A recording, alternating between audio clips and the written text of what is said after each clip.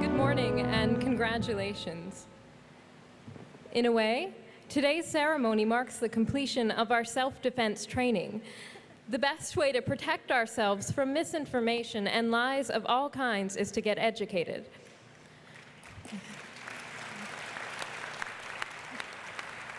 Montgomery College courses have taught us to think critically about the information we encounter every day, an ability that will serve us throughout life.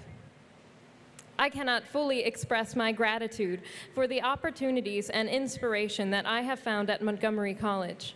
I, like some of you perhaps, did not have the opportunity to attend college right after high school. But as a working, independent student, I found that I was not alone here, that there were countless other students who understood the challenges of going to work in the morning and studying every night, but were still determined. I found professors who were committed to raising their students intellectually and morally. Before I came to Montgomery College, I was certain that math and science were beyond my ability, and that my intellect was contained within walls of can and cannot. But I worked to prove myself, and I found that those walls were imaginary, a discovery which has opened the world to me.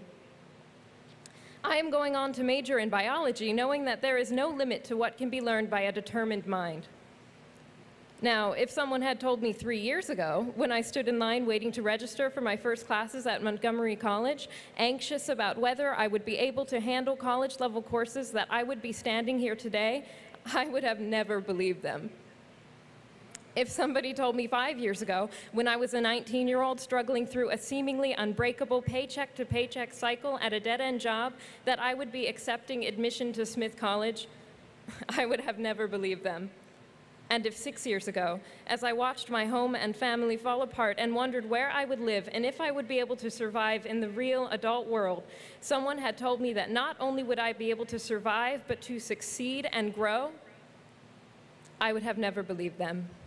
But here I am, and I must say that I am grateful for the challenges and even for the uncertainty, because there is a strength that comes from those times of little hope that shows us what we are really made of.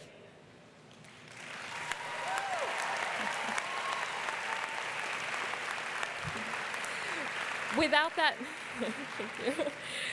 that knowledge, I might have gone through my whole life not knowing what I could really do.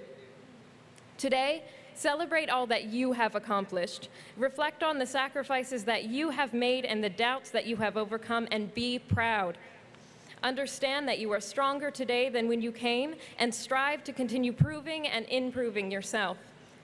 Keep up this momentum, keep learning, and remember, human creativity and the desire to grow are resources unlike any other, endlessly abundant and infinitely renewable. Use them. Thank you.